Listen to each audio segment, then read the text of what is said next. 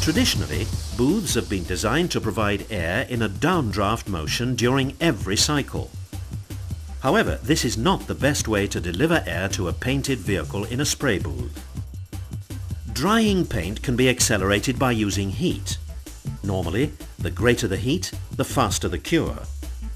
However, hot air rises, and in a typical spray booth you can have up to 15 degrees Celsius difference between the roof and floor of the booth. So during the bake cycle, the air inside the booth forms into layers of different temperatures, causing the lower panels that have been painted to take longer to dry. The quad system pushes air down through a series of ducts into the booth, equalizing the temperature within the cabin from top to bottom.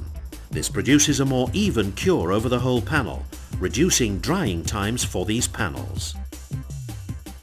As well as equalizing the air temperature, Quads agitates the air and accelerates the heat transfer into painted surfaces.